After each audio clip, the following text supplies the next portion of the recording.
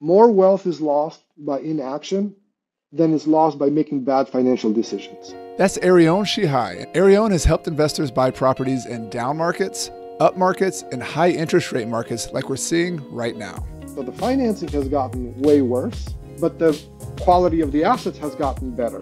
In this episode, you'll learn the old mindset that's keeping investors from buying properties today. People are looking at financing quality and asset quality, and they fuse them together. How experienced investors analyze investments today. Let's say if you buy a property and $500,000 and there's a $20,000 net operating income, you're getting a 4% yield on that money. How to figure out investor financing when interest rates are so high. Hey, to make this break even, I got to put 40% down.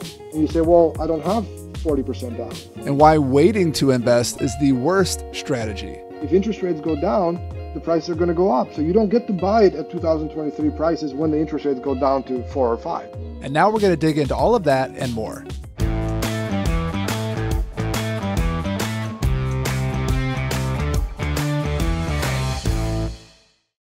Erion, so there's this topic that I'm hearing a lot out there in the investing world, that the market has changed, that interest rates have gone up, prices have gone up, and all of a sudden, here in the end of 2023, early 2024, deals just don't pencil. What used to be an investing market where I could find real estate deals, all of a sudden, it's stopped. Like, there's no deals out there. And so you're the man who could help me out with this, who could talk about this topic. What are some of the things you're seeing that the causes behind that? Like what are let's talk about the landscape of the real estate market and why people aren't finding good deals today. Well, that's the understatement of the year, right? That's on the forefront of most investors' mind these days. And I think you and I get to speak to a lot of investors from different points of view. But I think what they have in common is that everybody's thinking, hey, I'm looking at these deals, interest rates, you'll see it on Twitter or X now where people say, I just got a loan quote and it's 8.25%. And how am I supposed to make this deal happen at 8.25% or 7.75 or what have you? So essentially, the main issue that I see out there or that investors complain about is, well, the deals don't pencil anymore. If you run numbers with 8% interest rate, they don't work, right? So there's this stalemate on the market right now where people are just not doing any deals because they just don't work for them, right? And that's a problem because at the end of the day, as an investor, you have to try to figure out how do you reach your personal goals through investing. And if you're sitting idle on the sidelines, that doesn't help your cause. So that's the issue that I'm hearing the most from investors these days is like, how do you make it work in this interest rate environment? And what's the problem? Yeah, the temptation is to try to predict what's coming next and try to react to it and say, okay, things have changed, therefore I'm going to wait, for example, for interest rates to come down. Because if interest rates came down, then it would be like it used to be, and I could actually buy a property that penciled a little bit. Mm-hmm. What I want to talk to you about, though, is that you and I both have a very similar long-term strategy that time in the market is more valuable than trying to time the market. Absolutely. And yet we have these. We can't ignore the reality of the market. Interest rates are higher for investors. There are things that have changed undoubtedly, but one insight that you've had is that there's some things that have changed, financing in particular, but there's other things that are exactly the same or maybe even better on another part of real estate. So can you unpack how you look at this now? Because I think it'll help us all figure out how we can actually get back in the game and still buy investment properties.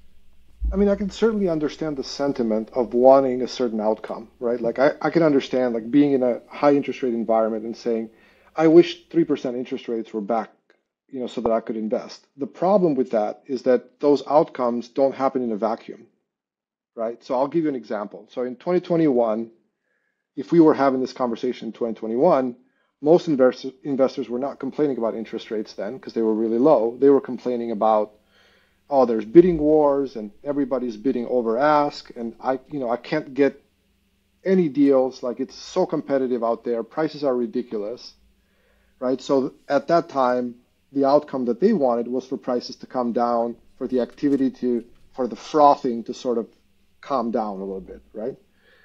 And when that happened in 2023, people said, well, no, not like that. Like, I want the price to come down, but I want the interest rates to be like they were. And the thing is, how do you think the prices are going to come down? Like, that is the mechanism by which, right, prices come down. So that's part of it's the same issue now, where if you think, okay, I'd like the interest rates to be lower, I can respect that, but understand that when interest rates are lower, the activity, on the other hand, increases and picks up too. So then you're back in 2021. So you can see how there's always a cycle. You know, you see that in flipping too, where if the market's great to sell, you can't find any deals to buy. But if the market's, great to buy, then you can't sell them, right? So there's always some problem that you have to solve, because if there's no problem, there's no money. Like, that's important to understand. If you're not solving a problem, there's no money in that industry at all, right? Because then the competitive nature of it will wipe all the margins away, right? So the issue right now is that, when we're looking at deals, people are looking at financing quality and asset quality, and they fuse them together, and they're looking and they're evaluating deals through this lens. And it primarily comes from people being cash flow centric, meaning like they are looking at a deal primarily from a cash flow perspective. Like, does the deal cash flow? What's my cash on cash return?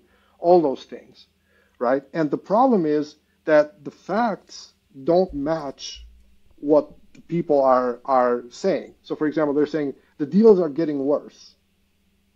But how could the deals be getting worse if the prices are coming down? Right? The prices now versus 2021 are objectively lower than they were in 2021. So how are the deals worse now, right, when the prices are lower? The issue is that they are looking at it through the perspective of the financing. So the financing has gotten way worse, but the quality of the assets has gotten better, right? So that's the problem that I see, is that when you're evaluating deals through that combined lens, it's very hard to make good decisions on what your investments should be. Yeah, I love this perspective. I remember having a mentor early on who used to tell me that real estate is kind of like a puzzle with two big pieces. You could add a third piece like the people themselves, but you really have these two pieces. You have the sticks and the bricks. You've got the actual real estate that's physically sitting on a lot, that's in a physical location. It's in Houston, Texas. It's in Manhattan, New York. It's in Clemson, South Carolina. Like, it has a physical location. It has a sticks and bricks. It has a building on it. And that's the quality of that is one way you analyze real estate. But then there's this other piece of the puzzle, which is the money, the financing. And those always have to fit together. And so what I'm hearing you say here is that the financing quality has deteriorated in that the interest rates have gone up. It's been more difficult to make a deal work because we're kind of using the same paradigm we had on financing from 3 years ago or 2 years ago or 1 year ago. But on the other hand, the sticks and the bricks and the property, and we could talk about how to analyze that, that's actually gotten better because the prices have softened up some, and it's easier to get those high quality assets now.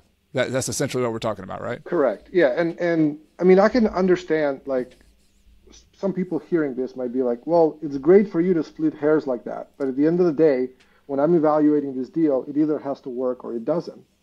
But think about it a different way, right? So let me ask you a question. Is it possible to buy a bad asset with good financing? It is, right? So in 2021, right, so many people bought bad assets, whether they were not located in the right place or, they were inferior assets, but the financing quality was so good they could get 3% interest on the debt. So they bought bad assets with good financing. And it's also possible then to buy a good asset with bad financing, right? So the two things have to be separated, because if you don't separate the two, because a lot of times people say, well, I don't care that the asset quality that I bought in 2021 wasn't all that great because my financing is fixed. So who cares, right? Like, my cash flow is going to work. But that only works when the economy is good, right? Once the economy turns a little bit and you start to have a recession, that's when the asset quality matters. Because when, rents drop or when demand falters, the best assets win, right? So if you're in this for the long term, that's where the asset quality will make sure that you survive and you stay in the game longer. I know nobody's thinking about that right now because rents always go up and prices always go up and everything's great, right? But when the market turns, that's when we find out who has the quality in their portfolio and who doesn't. So that's what I'm asking you to do is I'm not saying financing doesn't matter. I mean, that would be, it would be naive to say that. But what I'm saying is set it aside for the moment and evaluate the asset separate from the debt, right? Evaluate the sticks and bricks and figure out, you know, what's the location quality, what's the job growth in the area, what's the population growth in the area, what's the tenant demand, how landlord friendly is the state. It's like all those factors that determine whether an asset makes a good investment or not have nothing to do with financing, right? Those have to do with the sticks and bricks. So evaluate that first, right? And then look at the financing second, because the financing is a mechanism by which you acquire the asset. But first you must determine, should I buy the asset or not? Does it make sense to invest in this or not? Yeah, 100%. So if you're okay with this, let's go down to a 101 level of evaluating real estate. Like I think this will be helpful for everybody. We just take a step back. Anytime things change, let's go back to the 101 level. We're going to look at how you and I would evaluate a property, how you and I would evaluate the financing. And I promise people, if you kind of stick with us here, we're going to bring it back together with the takeaway here will be, what's our strategy going forward? Like how can we today go out and evaluate deals and figure out a new lens, a new way to evaluate them? So let's start with I like the way you define it, asset quality. What are some of the criteria? You just listed a few just right there. If you're sitting down with a client, if you're sitting down on your own investment property, like what are some of the list of things that you would prioritize to say, this is a high quality asset?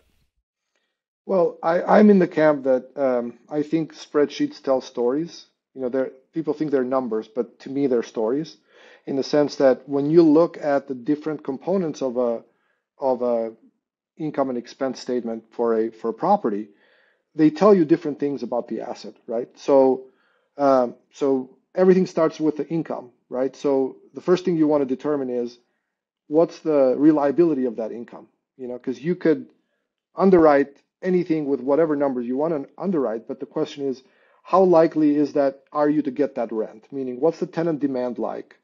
What's the supply and demand in the area? Like, are there a lot of rentals in the area, and you're sort of fighting off, and it's a race to the bottom when it comes to price, or is it you're the only one on the block, or there's another guy and there's 10 people looking for that asset to rent? So that's the first thing that I want to see is like how reliable is the pricing on the rent, and how reliable is that going forward? Like if the market were to change, how will that try to figure out how will that behave in different market conditions? So that's the first thing. The second thing is that comes in the spreadsheet is the vacancy, right? So I want to see, okay, you know, I can plug whatever number I want in there, but I want to be accurate when it comes to vacancy. So I want to say, hey, is this a 10% a year vacancy market? Is it a 3%? Will I get a tenant that will stay there 8 to 10 years? Like some of my tenants have stayed. So that's what you want to determine. That's the second part. Is that a commercial kind of, you go to a commercial agent or a investor agent like you, do you have those in your records, or is that something you have to sort of just kind of tell your own story and say, okay, if a property's vacant 1 month out of every 2 years, that's 4 or 5%. Like how do you actually figure that out? So there's an empirical way of doing it, and there's the experience way of doing it, right? So the empirical way is when you're running comparables in a neighborhood for rent, and let's say you go back a year, then you can sort of see how many days on market it took, right? And then you could find the listings that are most comparable to yours and average out the days on market for all those listings and divide that by 365, and that's your sort of like what the vacancy has been in the last year. So that will give you a good idea of like what can you expect in the immediate term. Where experience comes in is like, hey, what did that neighborhood do 5 years ago? What did it do in 2008? What did it do in 2010? You know, sort of have that narrative. And that, I mean, I wish there was a spreadsheet for that, but that just comes from experience and dealing with somebody who has been there, was an investor during that time, and kind of saw it happen. Yeah, these stories, I love the looking at real estate as a story. The tenant's a story. Why they live there is a story.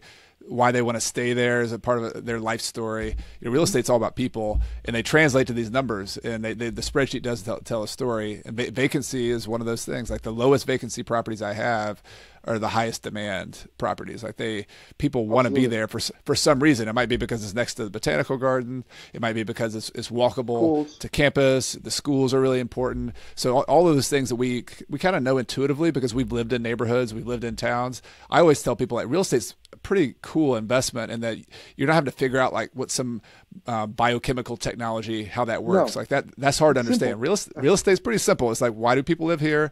Why do they want to stay there? And just tell the story about it, and you can figure out which properties fit into that kind of market narrative the best. Right, and that's with the empirical way, you're getting sort of an aggregate of the market. Then there's other factors like how good of a manager are you, right? Or how good is your property manager? Because you could have, the market could have a 30 days on market time to lease, but your manager might be poor, so they might get it leased in 60 days or in 90 days because they just don't try very hard. So there's other factors, but that's a good starting point, I think, on the vacancy side. Got it. All right. So we're still evaluating the asset, the property itself. We start with income. You can think about this as an income statement. Income, vacancy. What else do you look at to understand the value of an asset? Then you have the operating expenses. So the operating expenses are property taxes. I wish we could abolish them, but we can't. Insurance, property insurance, homeowner associations, dues, repairs, and then any utilities that the landlord might pay. So those are the expenses to operate. So you will notice that I didn't mention the mortgage payment there. The debt has nothing to do with operating the property. This is just what does it cost to operate this property. So you look at the property taxes, you look at the insurance, and the story, going back to that analogy, the story in the property taxes and the operating expenses is like, is this a high expense type of property to operate, or is it a low expense? And neither of them is good or bad. It's just you have to understand what it is. Because some of my best properties are high operating expense properties. That's because the schools are excellent. So the school taxes drive the operating expenses. So it's not necessarily that if the operating expenses are high, you don't want to do the deal, but you just want to understand, like, you don't want to get high operating expenses and not get the benefit on the other side on the property. And the other thing is underestimating those or just getting them inaccurate. I've done it myself. I know a lot of people have done it. If you underestimate maintenance repairs and you think you're making $200 or $300 a month, and you think you're going to break even, right, and then all of a sudden now you're negative $3,000 or $4,000 a year. If you're tight on your budget, that could be a problem. So just not being accurate with them is a big issue. I mean, you underestimate with things like repairs. You underestimate what they're going to be. And for this personally, what I do is I feel like if you know that an expense is coming, it's more palatable than if it just sort of comes out of left field. So one of the things that I usually track across my portfolio is the age of things that tend to break and cause most of the repairs. So I track the age of the roofs on the properties, the age of the HVAC systems, the boilers and water heaters. All those things are things that almost break in a predictable fashion. So if I know that, hey, I've got a couple of 20-year-old HVAC units, chances are at least one of those is gonna visit me this year, right? So I prepare ahead of time and set money aside for that. And I think that makes it more, because I think it's more of it sucks to have to pay the expense, but the feeling of being out of control is worse, right? Where you feel like you're getting hit from all directions. All right. So we've got this income, we've got these expenses. What's next? So that leaves you with your net operating income, which is a fancy term for the income that the property makes if you owned it free and clear. And then from this net operating income, you then have to pay the mortgage debt, right? And then the subtraction of those two gives you the cash flow at the end of the day. I've always told people when I talk about NOI, the net operating income, this to me is one of the most important numbers in all of real estate. Absolutely. Like if I could accurately get to this number, forget the debt for a while. Like this is the This tells me the whole story from a financial standpoint of whether this asset is going to fit my goals or not. So, but can you explain? Can you go further into that? Because I think that's really important. You think it's really important. We haven't even talked about financing yet. Like, what can we do with this number NOI that tells us so much? Like, what is it telling us? Well, so what it's telling you, it's the yield on the property if you owned it free and clear, right? So what it's telling you is that, let's say if you buy a property and the property is 500,000 and there's a $20,000 net operating income, that means you're getting a 4% yield on that money, right? So this is a critical point because that is, in my opinion, how you should evaluate the quality of the asset, because it's not a matter of like, well, there's this yield number that you must hit. It's a matter of risk-adjusted yield is what you want to evaluate. Meaning, if I have an asset that it's in a prime location, Class A, great tenants, low headache, right? I'm willing to accept a lower yield for that than if I have an asset that is more volatile, more crime, more adventure, as I like to call it, right? Then I'm going to want a higher yield to account for that extra risk, right? So I think in this current interest rate environment is very critical for an investor to evaluate and figure out what is the yield, the minimum yield that I'm willing to accept for an asset in this category, right? In order for me to move forward in my analysis, right? That could be 5%, it could be 6%, it could be 7%, it could be 8%, whatever you want it to be, right? But that is the yield that you must establish, because if you don't, right, then you're sort of kind of in the wind, right? Like you don't have a very clear way of evaluating whether a deal makes sense for you or not. Now, this is critical to understand that this number is not your cash on cash return. So for the people who are hooked on leverage returns, right, you're like, well, I don't want to make 6%. I don't want to make 7%.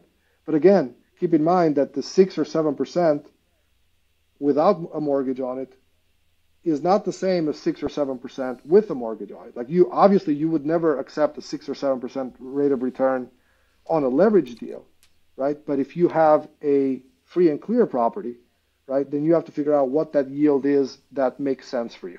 Ultimately, investing is about options, right? It's about income, but it's about options, because if you have options in the future to make moves, then you're going to be able to take advantage of opportunities better in the future. Look at it this way. If you buy a property and let's say you get it at a 6% yield, right? And let's say you pay cash for it and you hold it for the next 4 or 5 years and then the rates go down to 5. Well, now you have the option of putting debt on that property, pulling the money out, and then going and buying more properties. But if you didn't do that, right, then the time will just pass you by, and then you don't have that option when the debt is lower.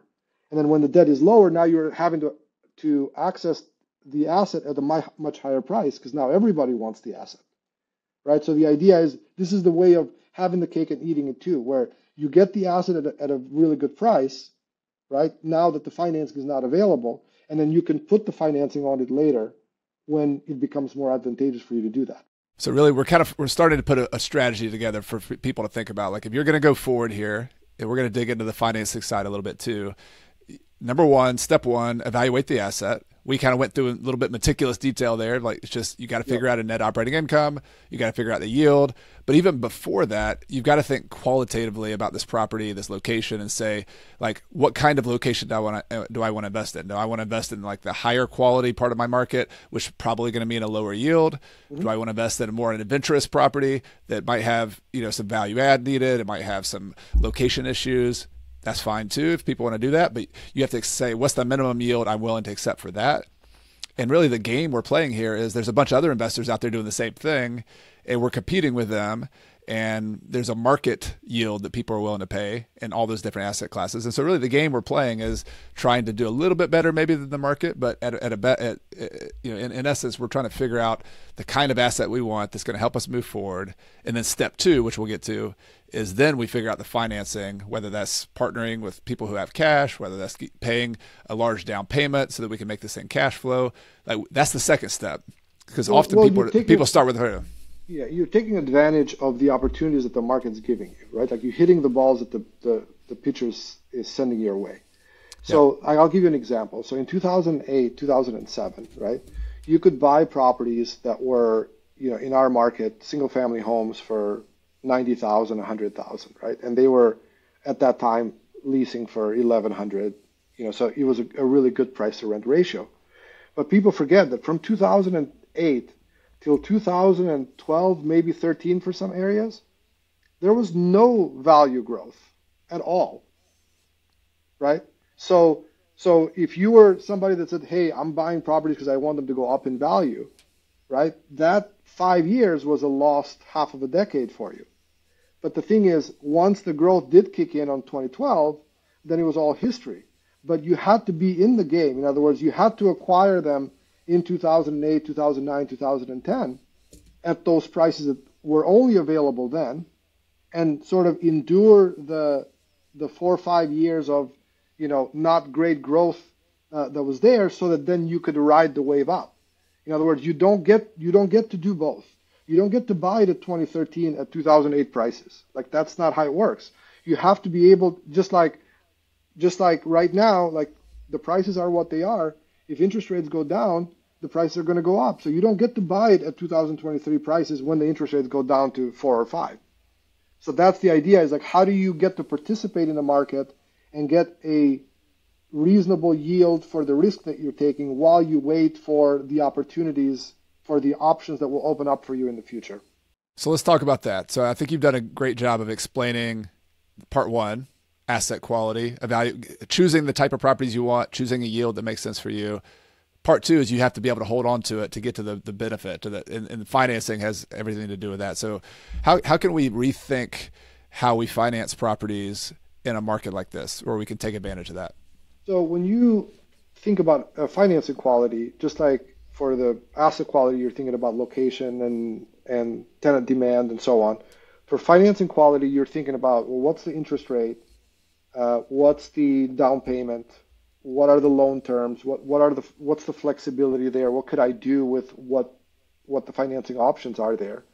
And really what I look at is, you have to find a point of equilibrium in your financing, right? And I think that's where most of the issues are. Like when people say, well, the deal doesn't pencil, right? What they're really saying is the deal doesn't pencil with 20% down, or the deal doesn't pencil with 25% down, which are the down payments that I'm used to, or the down payments that I've been able to take advantage of for the last 5 years or 10 years, right? But the thing is, the market changes. People have very short memory. Like in 2006, 2007, you could finance investment properties with 10% down. And then they changed the rules where they made it 20% down. And there were some people that were waiting for the down payment requirements to go back to 10% down, and that didn't happen, right? So that's part of the issue, is that investors want the deals to work at a certain down payment level, and the market has shifted from that. So what you have to figure out is, in your market, it's great if Fannie Mae has a 25% down payment, minimum down payment marker, and it's great if you could make it work at that and take advantage of the maximum leverage that offers. But sometimes the market shifts, so you can't make it work at 25. It might take 30, it might take 40, it might take 50% down. And you say, well, wait a second, I don't have 40% down, or I don't have 50% down. But by saying I don't have those things, then that gives you an action to take, right? Because ultimately, in my opinion, more wealth is lost by inaction than is lost by making bad financial decisions. So like the people that sit around on the sidelines waiting for this magical combination of outcomes, like a low interest rate environment, and also the prices are low, and also the rents are high, and also people aren't losing their jobs, and the economy is doing great, and the stock market is all flowers and butterflies. It's like, it's not going to happen, right? So what you have to do is you have to figure out, how do I make it work? What is the new point of equilibrium for the financing to make this work? And as long as you can find the next action to take, then you're always moving forward. So for example, let's say you've saved 20% down to purchase a property, and you run the numbers and you realize, hey, to make this break even, or to make this give me a reasonable cash on cash return, I got to put 40% down. And you say, well, I don't have 40% down. Well, that means you either, do a side hustle thing to try to make more money or save more money for the down payment. It means you can look for a capital partner that could partner with you. There's actions that you can take, and as long as you can take those actions, you can, it's okay to do fewer deals with lower leverage than you're used to. It's actually preferred and better than not doing any deals because you need to do them at that down payment, at that leverage level that you're accustomed to. So there's no like freebie. There's always a give and take there. But the point that I think is hope is driven home, which I think is brilliant on your part, Erion, is that this old mold that was working before is not working. Life is changing. The economy is changing. The financing market is changing. If you want to stay in the game and not make that big mistake of inaction, you've got to change your approach. I mean, in the words of Fat Joe, yesterday's price is not today's price, right? And it's a lot easier to understand with pricing than it is with financing. So I'll give you an example. Like I had one of my oldest clients.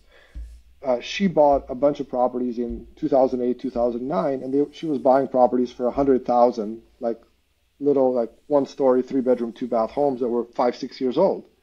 Well, fast forward 6 years later, I found her a deal that was next door to one of the properties that she had paid $100 for, but now the price was $160. And she's like, well, I can't bring myself to do that. But I said, hey, the rents are not what they used to be, so why should the price be the same? And with financing is the same way, right? Is that, you can't make it work with the same parameters when interest rates are 8%, as you could when they were 4 or when they were 3. I mean, we can cry all day long that they should be 3, but we really need to deal with what they are and what the reality is. So I want to be devil's advocate for a moment. And if somebody's listening to this, they're like, okay, I got to change my approach, and maybe let's stick with it, make a larger down payment type approach. Maybe to pencil it, I got to put 50% down on the type of quality asset I like in the market I'm in. So I figure out a way to save up more money. But then I say to myself, like I'm trying to accomplish financial independence here. I'm trying to get to financial freedom. And I was always under the impression that I needed to get the max return on investment possible. So if I'm putting $50,000, I'm doubling my down payment. I'm doubling my investment in this property, but I'm not really getting any more cash flow, or I'm getting the same amount of cash flow with twice the investment. How am I going to accomplish financial independence? Because I'm looking at my return on investment, my return on equity that I'm putting into the property. You're the investing architect. You're helping people navigate this. So how do we actually still accomplish our big picture goal 5-10 years from now if we're having to put more money into the deal right now? Because it's a question of timing, right? So I agree with you that you should try to maximize your return on investment, but the question is when, right? In other words, if let's take an example. I buy a property, I put 50% down, right? And I operate this property through this financing storm, right? A little boat goes through the storm. And then I'm able to go in and put, refinance and put lower interest debt on it, pull the money tax-free, and then go do another 2 or 3 deals with that money. Am I maximizing my return on investment better than somebody who didn't do this at all?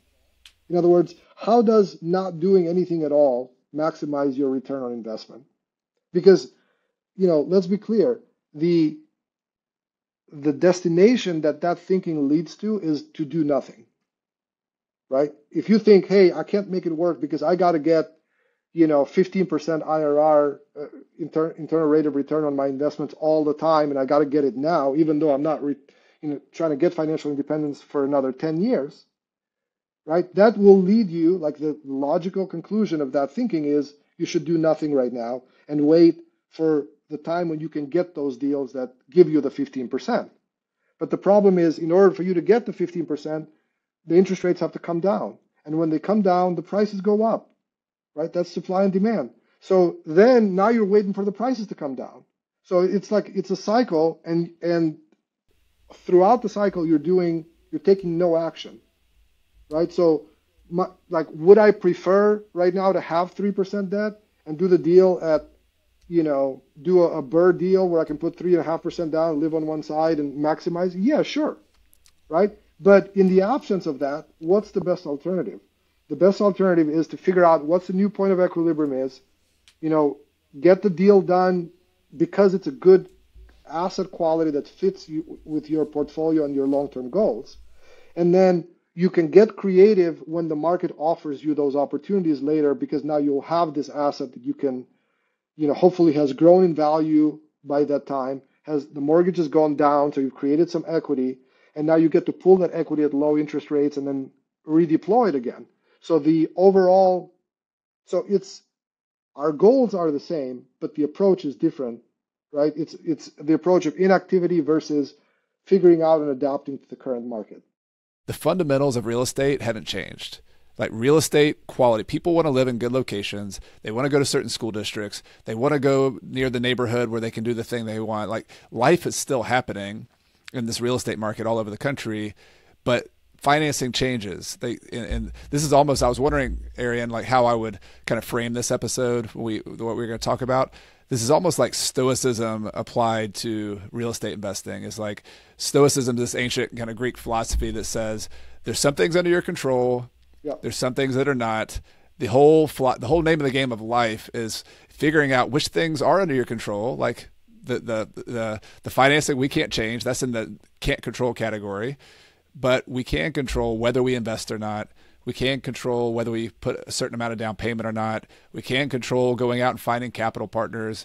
We can control trying to find seller financing on some certain deals. Like there's a long list of things we can do. And that's the message I'm taking from you today, Erion, is that it's an optimistic tone. It's like, hey, like we can't change that stuff, but the sitting on your hands, throwing your hands up or doing whatever to say, I can't do this, is not the option. Like if you actually want to achieve financial freedom, there are people in this market, your clients, you yourself, me, people I know, students we're buying. Like I bought a single family house this year, paid cash for it.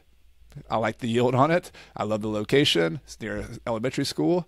I'm a buyer. I bought an 8-unit building with a partner in a really good location when everybody was calling the Airbnb's crashing. And this is a 8-unit boutique hotel in Kalispell, Montana, in an amazing location, walkable to breweries, on the road to Glacier National Park, high quality building. I mean, so I'm buying. Like this is a good time to buy because it's a quality asset. I bought a duplex myself. If you look at it from a return investment, this year is my lowest performer of all, but I'm okay with that because the yield that I got, the price that I paid for it, makes sense to where I'm going to be laughing when the debt picture changes, because there's going to be so many options of what I could do with the equity on that property and how I can like use it as a springboard to do more deals. But one thing I wanted to also point out is that every time that there's a storm, whether it be an economic recession or anything like that, it brings me back to 2008, where there was this episode where me and my wife would wake up in the morning and get ready for work, and we would turn on the TV and it'd be like CNN or some news channel, like for no reason. Like it would just be on right through the morning, and by the time we finished getting dressed, like there was no point to go to work because it's like the world is crashing and Lehman and this and that. It's like there was no point in even doing anything. So one day we're like, why don't we just turn this off, right? And we just turned it off, and all of a sudden it's like back to your stoicism idea. Like we focus on what we could control. Like we had nothing to do with Lehman. We could just go focus on what we were doing, right? And I think part of like with financing, a lot of what people are hearing is through like media narratives. It's like every week there's like some story about how the interest rates are hit a new high point and they're now 8 point whatever. And one thing to understand is that those are aggregate numbers, and they are numbers like national numbers also, right? So like I'll give you an example that there's a lot of builders, for example, that are doing things that are creative when it comes to financing because they can. So I've seen, for example, builders in my area do rate buy downs for their buyers, where some of them will do like a 3-2-1 rate buy down, which means that the interest rate is lower by 3% the first year, lower by 2% the second year, lower by 1% the third year. And the idea behind that is that, rates should come down in 3 years so you can refinance. I'm not a huge fan of that idea because, you can never count on things like that. But that's one option. Another example is a builder that I work with, where we sell, investment duplexes. They're doing this thing called forward commitments, which is they go to a lender and they say, hey, I want to offer my investors 4.75% financing. I want to offer them 5.25% financing. What do I have to do to get a certain amount of money that I can use it to then lend, to well-qualified borrowers? So basically the builder is going and subsidizing on the back end so that then they could offer that type of financing. So my point is that don't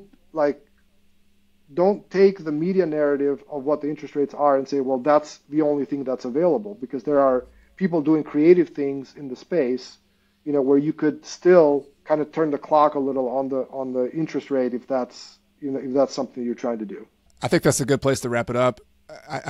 We started this talking about the problems are out there. They're real. Like, we're not going to have like rose-colored glasses on here saying interest rates are going to go back down anytime soon. Prices aren't going up. They are. Like, this is an interesting market. Things have changed. But I think this is a really good frame of mind, though, for people to think about, asking the question, how can I make it work? Asking myself the question, what's the quality of the asset? Asking myself the question, what's the quality of the financing? Separating those two ideas. This has been amazing, Erion. I want to give you a chance to pass it off to everybody else if they want to follow up with you. Where can they find you? Where can they hang out with you if they like this episode? So they can find me on Twitter or X, Invest Architect there. Investingarchitect.com is the website, and also on YouTube.